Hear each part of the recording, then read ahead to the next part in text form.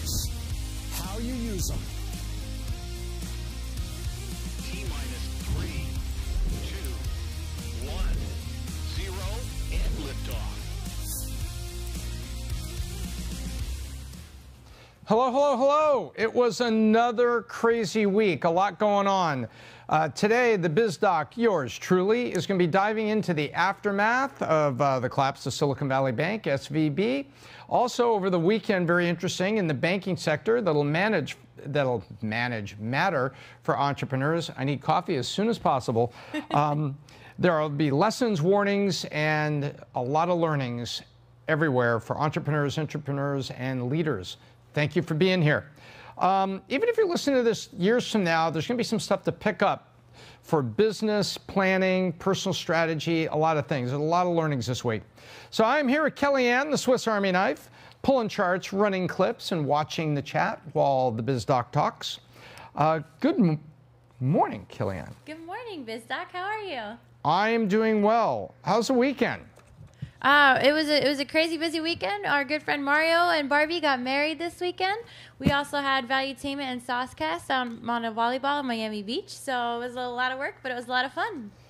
Yeah, special congratulations to Mario Aguilar, longtime Valuetainment pillar of all kinds of stuff, from events to the early sales to my goodness, he's been there from the beginning. Congratulations, Mario and Barbie. And if you know him, send him a tweet.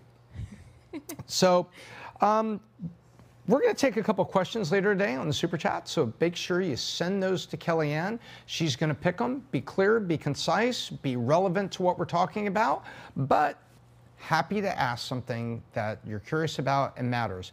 Send them to Kellyanne, and she will pick one, and we'll roll through with it. So let's kick off today with some interesting numbers. I found some numbers over the weekend, a couple things that we're going to cover here that had nothing to do with Silicon Valley Bank.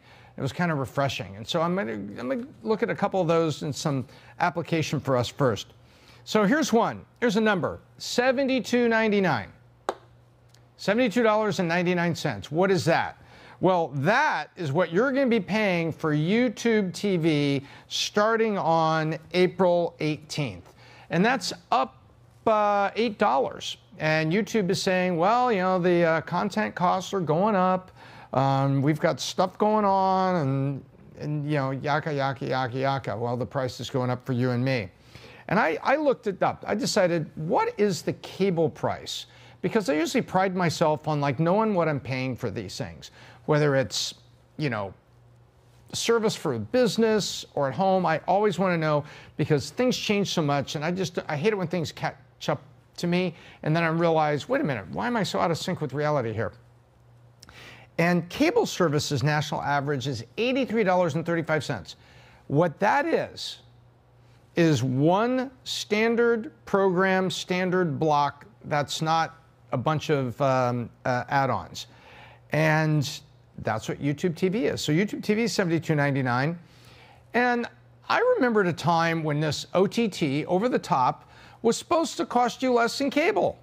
Because part of cable was you had to put a box in every room, right? Yep. And if it was DirecTV, you had these DirecTV boxes that had to go in every room, and they had to put the little satellite dish either on top of your apartment building, on the railing outside, or on top of your house.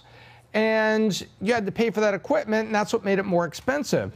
Well, all of a sudden, cable service national average, $83, and suddenly you've got YouTube TV right behind it at $72.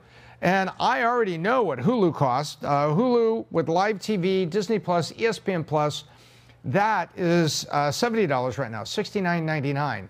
I think there's a version of it that I don't pay for because I just mute the TV anyway when there's ads. Yes, you can say that. I do that. That's $82.99, and you can get Hulu with no ads and Disney Plus with no ads, but obviously live TV still has ads, and ESPN Plus, which is live TV and such, still has ads. So it's kind of a hybrid thing. But the issue is we've moved from infrastructure-based providers where, you know, all the cable companies now, it seems like, as more people are what they call cutting the cord, well, they're not really cutting the cord. You're paying Comcast for your internet service, and now they've got you where you'd say, well, you want level 1, level 2, level 3. If you got a family and everybody's got Wi-Fi on their phone and you want to get it HD and have it really look good on TV, and then someone's sitting there on a computer, also watching something, you're going to need level 3. So the internet part of it is like, now it's 50, 60, 70 bucks for the internet to come in. And originally OTT was going to be inexpensive. As a matter of fact, wait a minute. When I first started Hulu, I think it was $39.99. I think it was 40 bucks. Live TV was a little more, and I think it was $5 or $10 for DVR. I think that's what I paid. But now you've got, the prices are coming up together. So pretty amazing. Back in the day, you had to have a reason to pick one cable operator or another. Your cable operator, you were kind of stuck with. It was who had the cable in front of your house or your apartment or wherever it was. And your own other choices was DirecTV and what was the other one, Kellyanne? Dish? Yeah, Dish. DirecTV and Dish. And what was interesting is DirecTV for the longest time had this inside track. And the inside track was Sunday Ticket. They were the only ones that had Sunday Ticket. Sure, you could get Monday Night Football anywhere. You could get Sunday Night Football anywhere, because Monday Night Football was, Monday Night Football was ESPN, right, Kellyanne? Monday Night Football is ESPN. Yeah, and then Sunday Night Football was, it was originally Chris Collinsworth and Al Michaels. That was NBC, wasn't it? NBC. Yeah. So you could get those, but if you were a diehard fan of Green Bay or Dallas, you had to get NFL Sunday Ticket. Now, the nice thing is you also got the Red Zone channel. So if you played fantasy football, it would jump around every time some team somewhere was in the red zone. And they had a nice hosted channel there. It's this guy with the ears, Andrew Siciliano. Really did a great job. Sometimes, when Raider Nation, my team, was just wandering in the desert, looking for a winning season or looking for a place to build the stadium, which ultimately became Las Vegas, I would just watch Sunday Ticket and I would watch the Red Zone channel. But anyway, that was my reason for it. But then all things come to an end. AT&T buys DirecTV, probably at exactly the wrong time. Satellites are getting old. They're expensive to replace, and they start losing subscribers. And OTT happens. And then you had this time where OTT was inexpensive, but now all the numbers are coming back together. So the moral of the story is, whether it's your cell phone or it's your internet provider coming in, or it's wherever you get OTT for, you got to double check everything, because all of it isn't automatically a lock-in the way Netflix is. Because if you want Netflix, you're locked in. And you get Netflix, Kellyanne? I do have Netflix. What do you pay for that? $15 something a month. Yeah, and there's another. I just have the standard package, so it's like two devices, but there's a premium package that's like $19.99 for like 6 devices. So that's what a family would use. Yes. Because mom and dad, you have it on your phone. Brother, sister. Somebody has it on an iPad or a laptop. TV, yeah. And they've started this thing where they got to know what those devices are, because there's no more password sharing. Yeah, no more password sharing. Yeah, so it's pretty interesting. But I thought that was interesting. That number caught my eye, $72.99, YouTube TV, and Hulu also up to 70 bucks. Boy, OTT was supposed to be less expensive. I guess not. Meanwhile, what also happened, another big number that caught my eye this weekend, and I thought this was kind of interesting, was $16.5 billion gained by Charles Schwab. Well, wait. Biz Doc. When Silicon Valley Bank fell, last week we were covering it, and wasn't it the big 4 banks that kind of swept up the Silicon Valley Bank customers as people were scared of regional banks, and they went to the big 4, which of course is Chase, JP Morgan Chase, then Citibank, then Bank of America, and then Wells Fargo. And by the way, I say Wells Fargo out of accuracy, not because I'm picking on their brand. They're doing a fine job of destroying their brand all by themselves. With the frauds that have happened against poor consumers. And probably I was one of them. I had a business once upon a time. Suddenly I had a Visa card in the mail that I didn't open, and another account, and I noticed that I was zeroed for the annual fee on the visa for it was like $25,000. Holy but it was cow. for the business, for business. So we had more than enough dollars to support that. But I never opened it. I thought nothing of it. And I put it in an envelope and I wrote backup on it. I remember it. And my business partner at the time, I said, hey, this is a backup. It's from our bank. And we got the first statement, 0 used, and then the annual fee was zeroed out. So somebody opened the card for me and zeroed it. I would later find out, as the rest of America did, that there were sales contests going on at Wells Fraud Go, and they were opening accounts for people without telling them.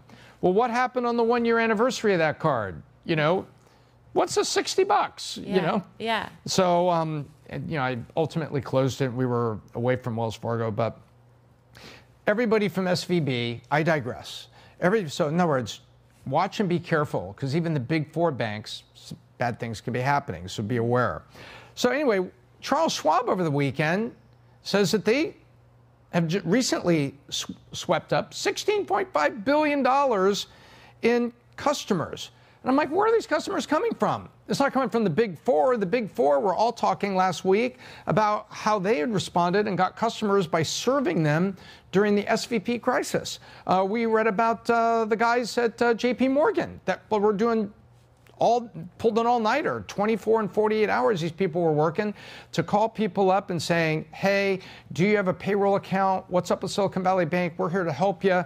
Bring your stuff over here. We'll get you covered. So at the moment of need, they were doing good things. So you heard about all that. So this money can't be coming from the big 4, because the big 4 were picking up stuff. So where did it come from? Well, I dove into it a little bit, and near as I can figure out, you know where it came from? Regional banks.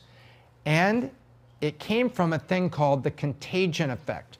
Remember they were talking about, oh my gosh, we can't have a run on the banks. We can't have that happen. If we have a run on the banks, we've got trouble. Well, hang on a second. The run on the banks would have caused banks to fail, because in our fractional banking system, which means they only have a fraction of the cash on hand that's represented by the deposits because it's been loaned out.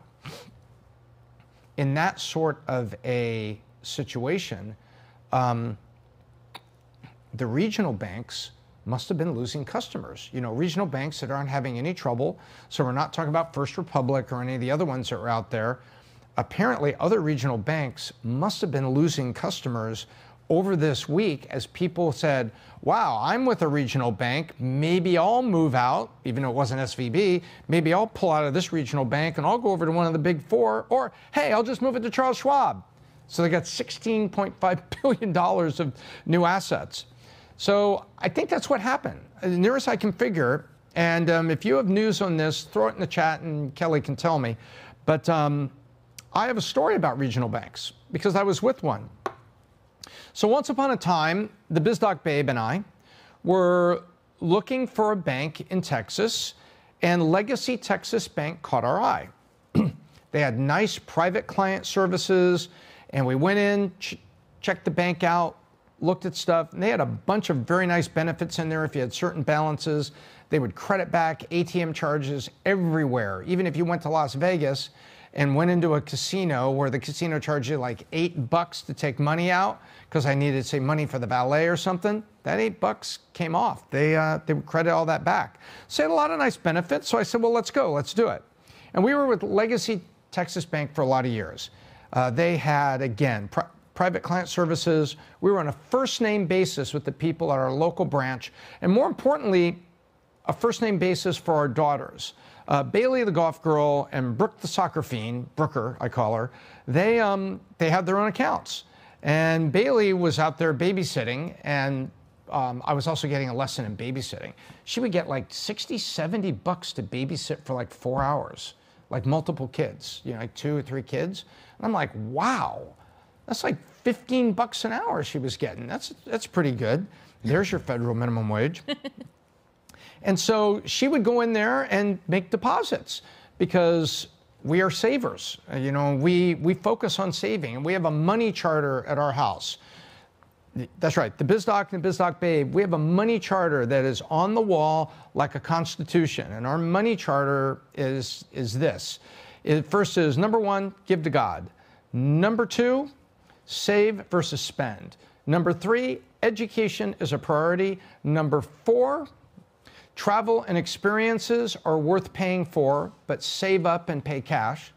And finally, number 5 is you don't necessarily need more stuff. Consider all of your big purchases. Do you really need it?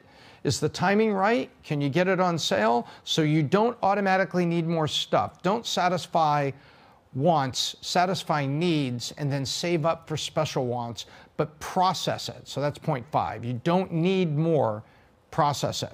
And so that instilled in them the spirit of saving, and I appreciated it that they could go into that branch and make the deposits of babysitting money or whatnot, and they were greeted like a customer. So that was the beauty of the regional bank.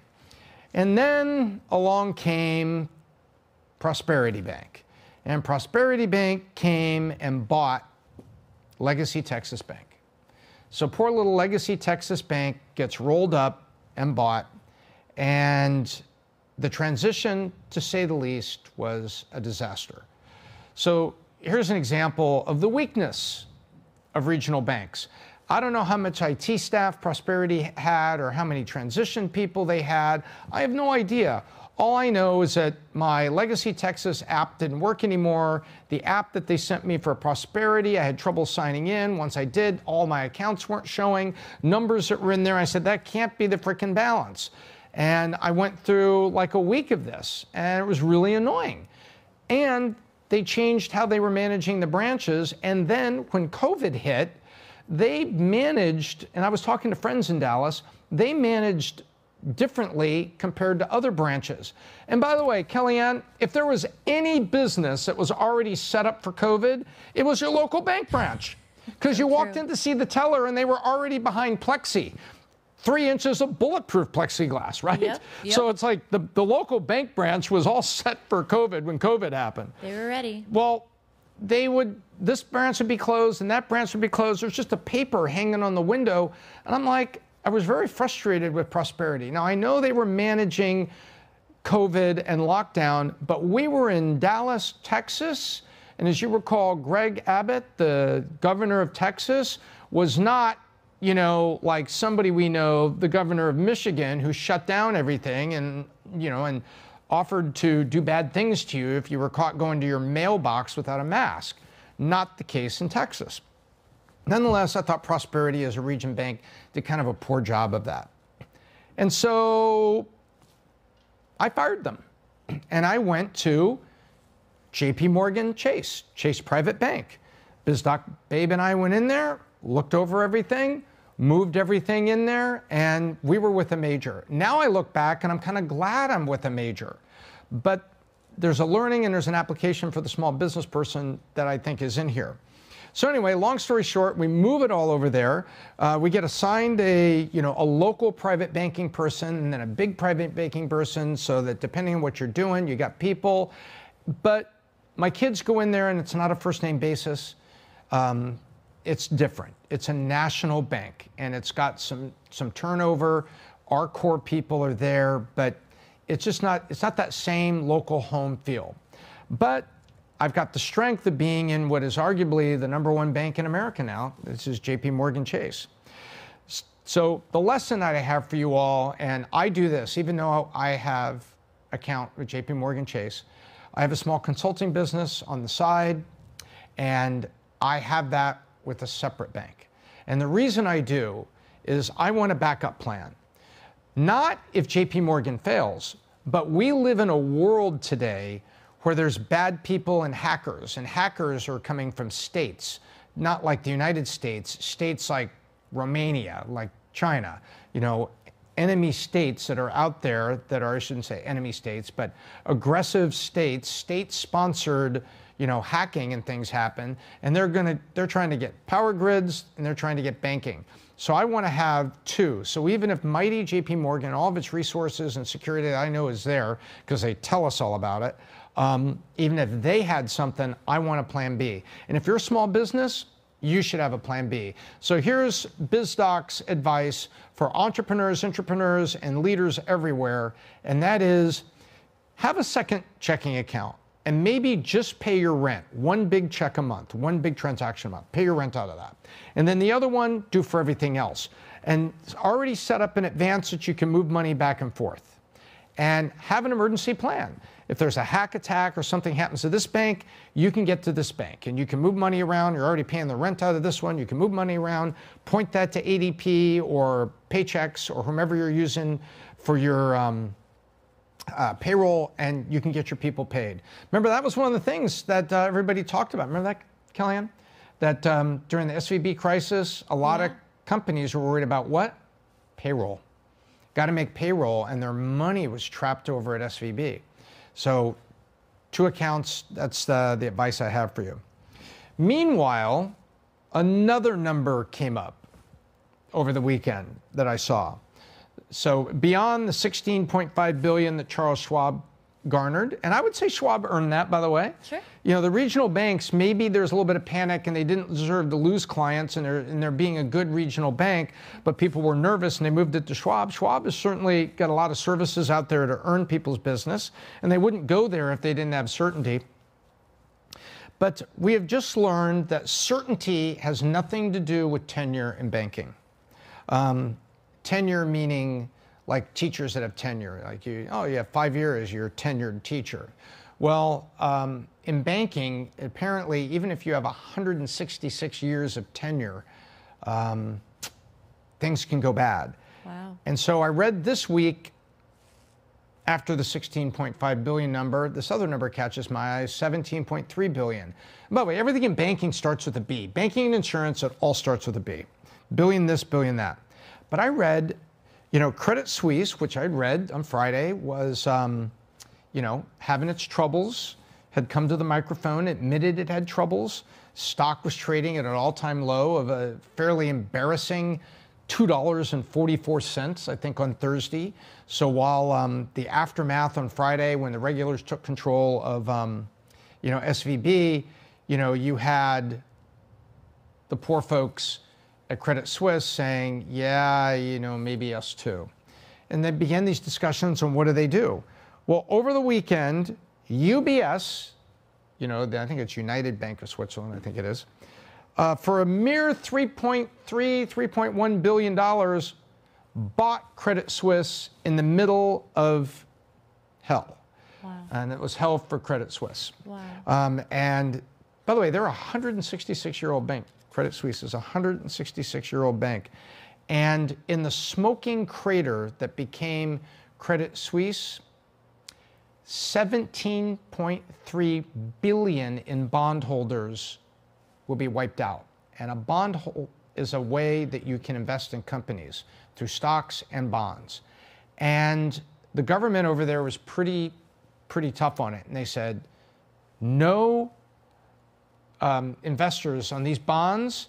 Those are the investors. They took a risk. They're not being bailed out.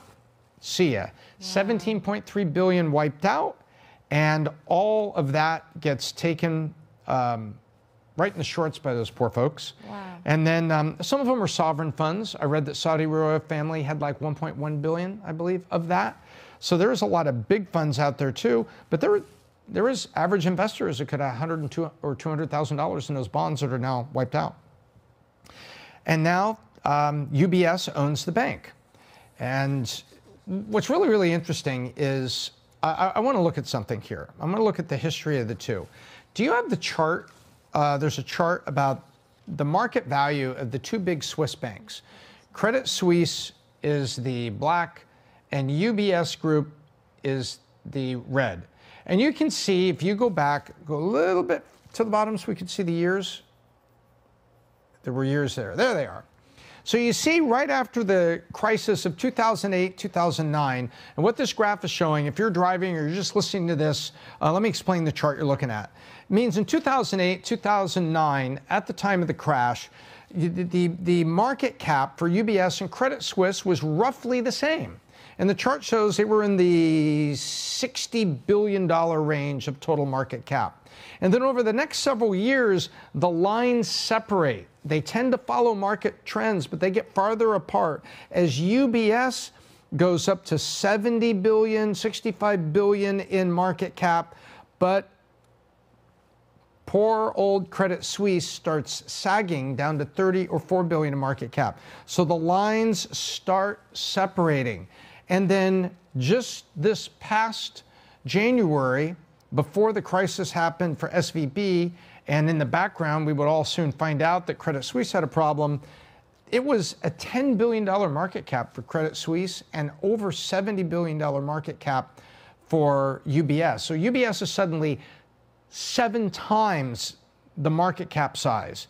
So what this shows you, over the time that these lines are spreading apart, there's a little, and we'll go into the history of Credit Suisse in just a second, because that has a very noble, wonderful history, and an entrepreneur that found it that I'm going to talk about in a second.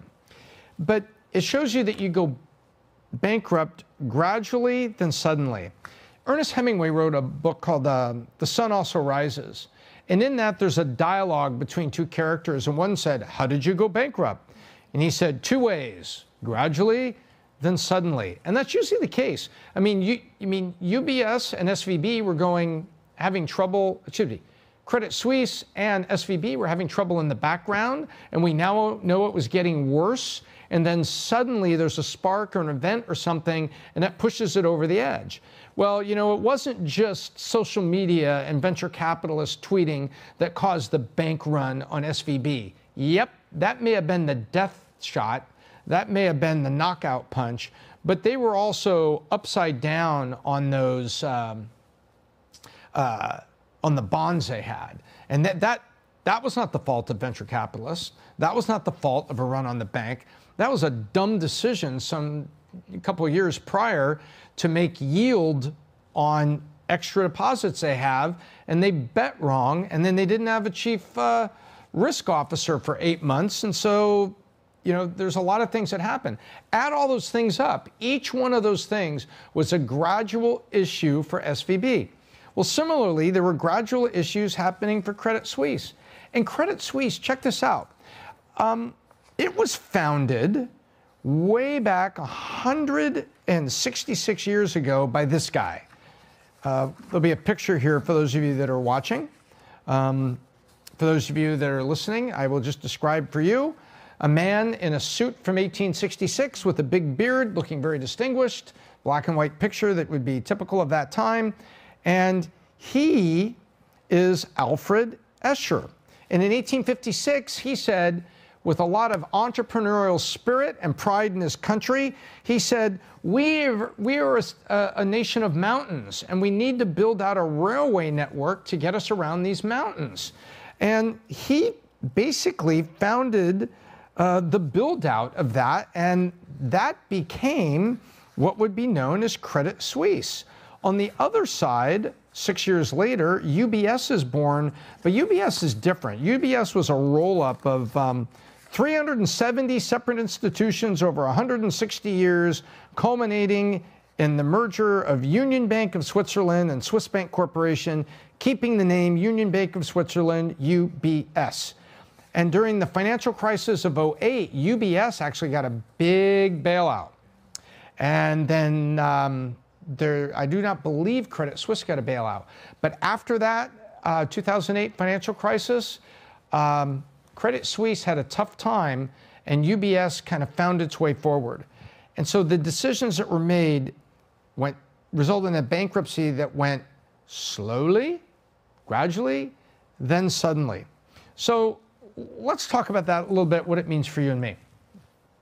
We were just talking at the beginning, and I did this deliberately. I chose that comment on OTT and cable for a reason. Things can creep up on you. And in business, a lot of things can creep up on you. And if your business or you're an entrepreneur and you found something, you need to know that your team every day or at one special meeting a month with you, you question everything. Is this still the best liability insurance for us? Is this still the best deal with shipping? We're with,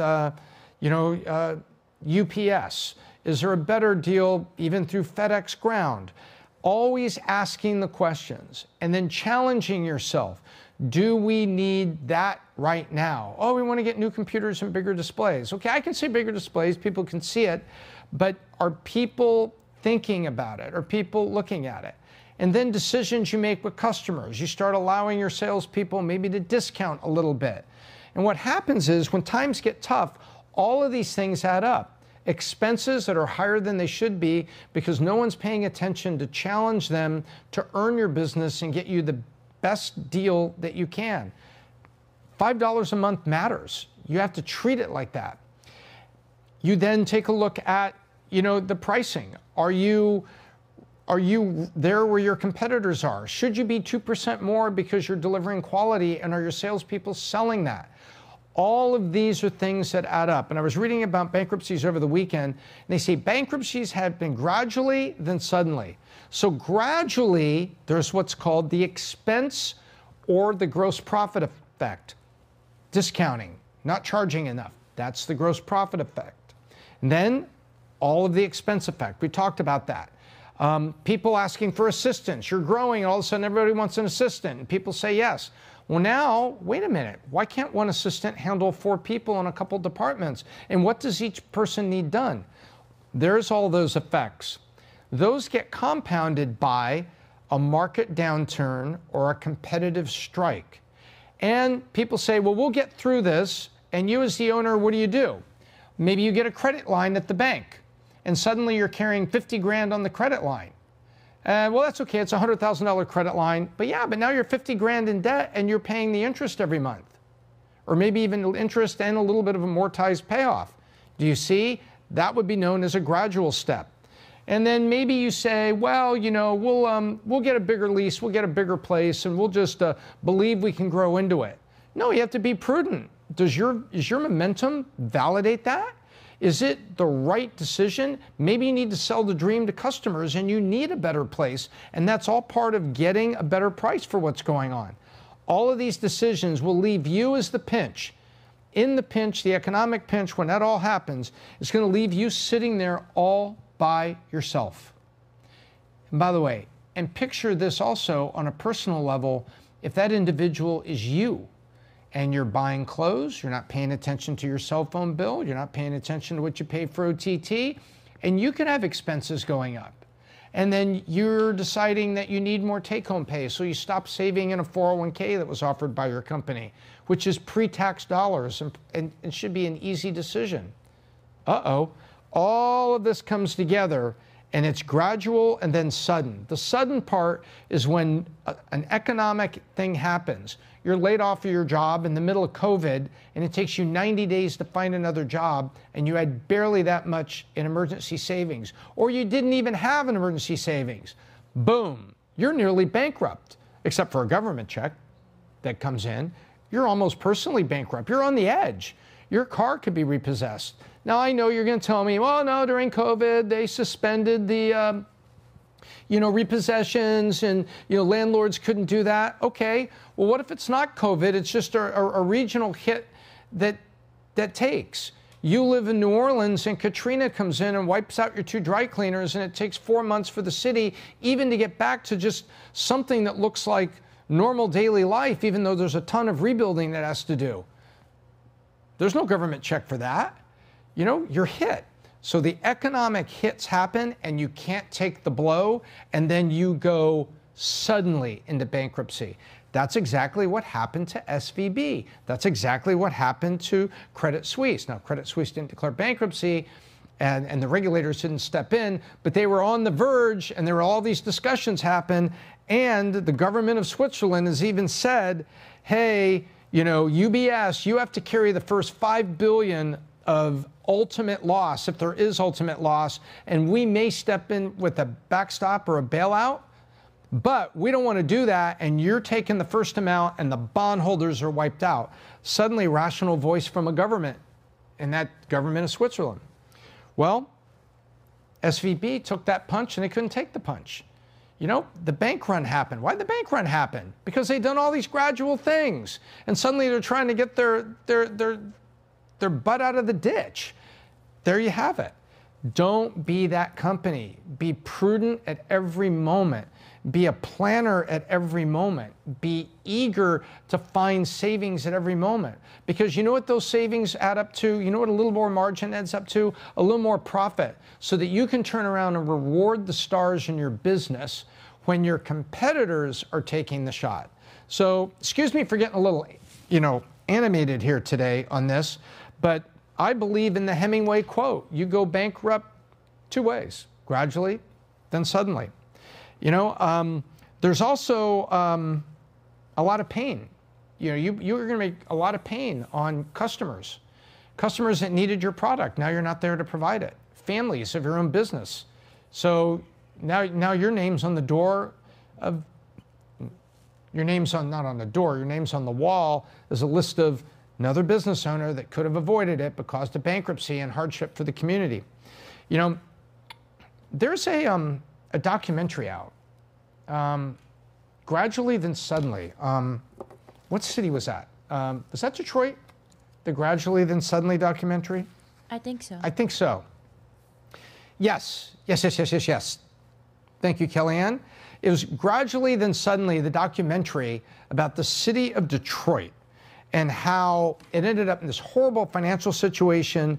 And it has been like a canary in a coal mine, meaning a signal for other communities that are out there that may be faced with these kind of things. And so there you have it. There is even a documentary out talking about how one of the nation's proud cities went bankrupt and all the things that happened to it. So, you hate to see it. But anyway, $17.3 billion in bonds wiped out. They dodge a bullet on bankruptcy, but there's a lot of hardship and pain in that. So you don't want to be that. So let's see. Do we have any questions? Let's see if we got a couple questions. So we've got from Anthony Huh, credit union versus traditional bank in this climate. Your thoughts? Credit union versus traditional bank in this climate. Credit unions are normally a little bit more stable, and so I can't speak to any particular credit union. But if you're with a credit union, here are some benefits. Credit unions are generally through employers or affinity groups. Like you are a veteran of the U.S. Navy and you have the, I think it's called Navy Federal Credit Union, et cetera, et cetera, et cetera. And credit unions usually have much better rates on savings products like CDs and better rates on car loans, boat loans, things like that. And so I think what I've seen often is that credit unions, if you can qualify to be a member, because remember, you got to be a member of like working for this company, or maybe you're with this labor union, or you get out of the armed forces and you get access to USAA or whatever it is. I tend to have a very favorable view of credit unions, but do a little research on the one that you're talking about, in your area. But my choices would probably be Big Four banks and credit unions. So I would have a favorable view of it. Chase Gordon wants to know where you get those shirts, Biz Doc. Oh, where am I getting these shirts? These shirts are part of the Biz Doc's 20-year Formula One collection. And many of them have come through, teams. I've got several from Williams, the old Williams team. New Williams team is owned by a private equity firm now, but that even have the people's name on it. So you may see me up here with a Williams shirt that says Pete or Dominic, and those came from people that actually worked at the team. And it all started when I would wear them doing case studies, because I like to reference Formula One as a foundation of the elite performance. Formula One is the top of motorsport, the top of technology, the top of strategists. And so if you're really good at what you do, and you have to be super good, you can make it all the way and work for a Formula One team. And so I also like the stories that come out of Formula One of champions, repeat winners, and the small team that steps up. 41-year-old Fernando Alonso is stepping up this year with the Aston Martin team, which is a surprise to everybody, but they've done phenomenally well the first two races. I love those stories. So I would buy some of the shirts, but then people saw me wearing them and they would send them to me. So that's where these come from. So this isn't NASCAR. We're not sponsored by Red Bull here. This is a Red Bull shirt from, I think, 4 years ago. And I rotate through them because it kind of became, as Biz Doc did case studies, I just wore a different shirt for each one of my case studies because that was just kind of my shtick, kind of my thing, kind of the Biz Doc brand. But thank you for asking. We got one more thing we're going to go to today. Very interesting. And we may have one more question. If we have time at the end, we'll do one more question. So if you have any other questions, send them up here. And I'd love business application questions. Maybe you're a small businessman, entrepreneur, thinking perhaps about coming to the Vault or the Sales Leadership Summit, which are incredible programs that are put together by Valuetainment. And Sales Leadership Summit is coming up in a little bit. And if you and your sales leader are looking to up your game, you may want to come check that out. And so go check valuetainment.com website and see that, because it gives you a lot of stuff focused on sales, similar to what I'm talking about, focused on applications. So the 1987 to 2022, how long is that? That's like 40 years, almost. 40 years. 40 years. So 87. So 97, 07, 17. 35 years 35. To be exact. So 35 years, CDs have won every year on sales over albums. 2022, it has reversed. Believe it or not, more vinyl albums were sold in 2022 than CDs. I thought this was so interesting. Wow, old is new. Well, first of all, you go to buy a laptop now, there's no more CD player. Nope. They're not in there. They assume you're going to connect to the internet and get all the software through the internet. Microsoft Office you need a browser, Windows comes built in with the browser, and that's all you need to go to all the stuff you need to load up your laptop. Not a plug for Microsoft, that's just the way it works. But old is new. And what was really interesting to me is that just what a comeback vinyl is making. The Biz Doc babe knows that I want to build a listening room at home, and I want to put in Watt puppies. And you can go look on those, see if you can find a picture of these. What is it? And probably you'll understand why the Biz Doc babe is saying no. But I want to build a listening room with a turntable for vinyl and the Watt puppies, because the warmth and clarity that you get out of vinyl, I think it's WAAT.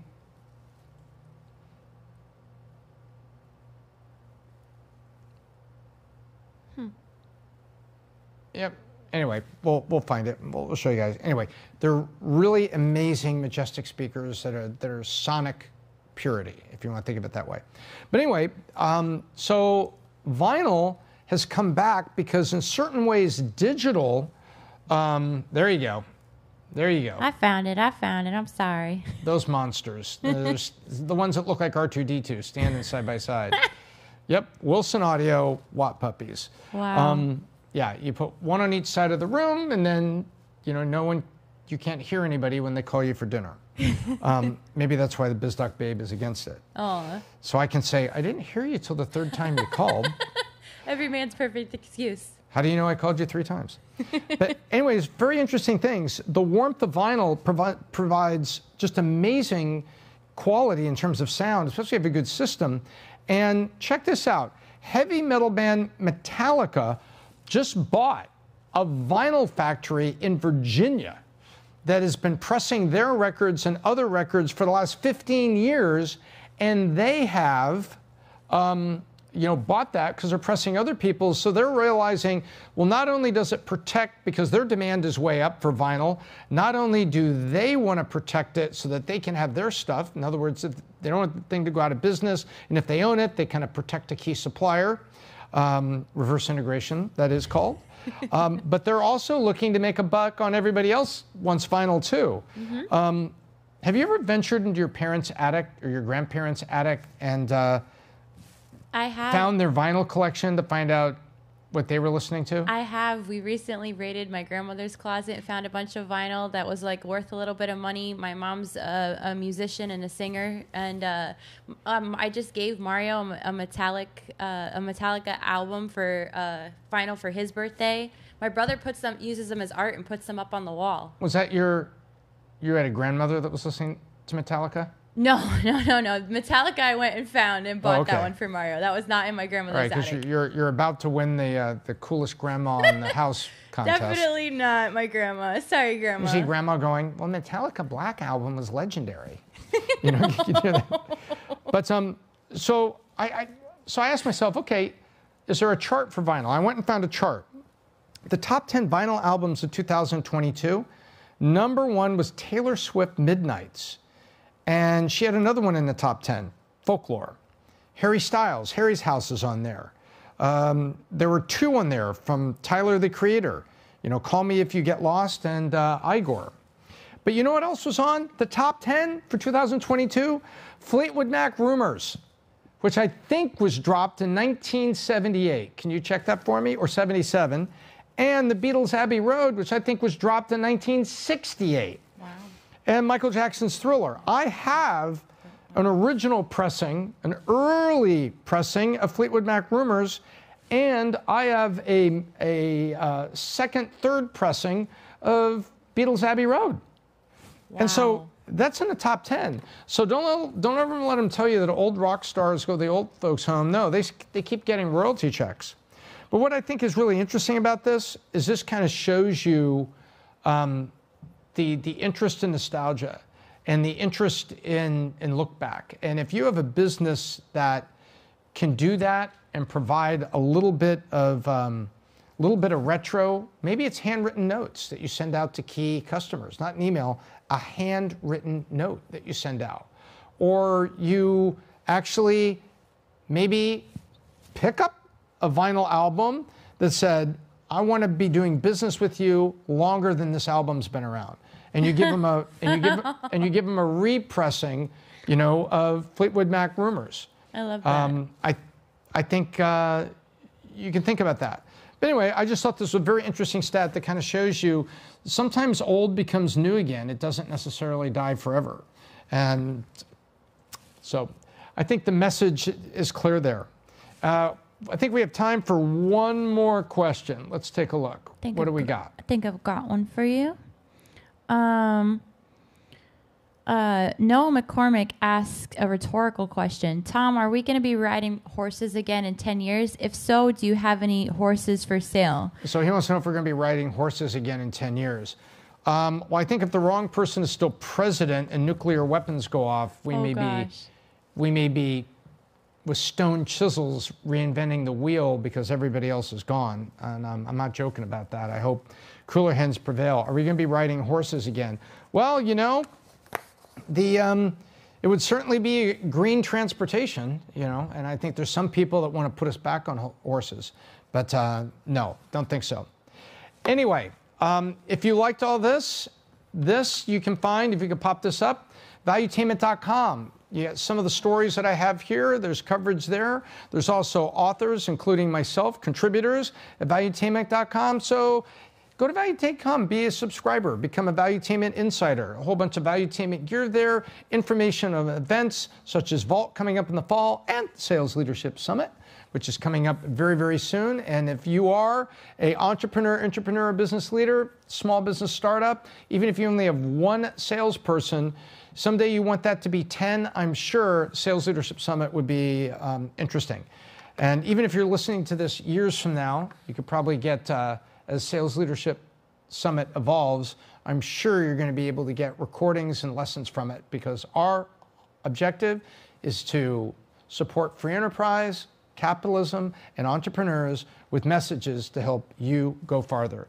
So check that out. You can also check out my columns there, the Biz Doc 411 every Monday, and Tom's Take when I have thoughts and longer form articles. Until next time, Tom Ellsworth, the Biz Doc, and I hope I left you better than I found you.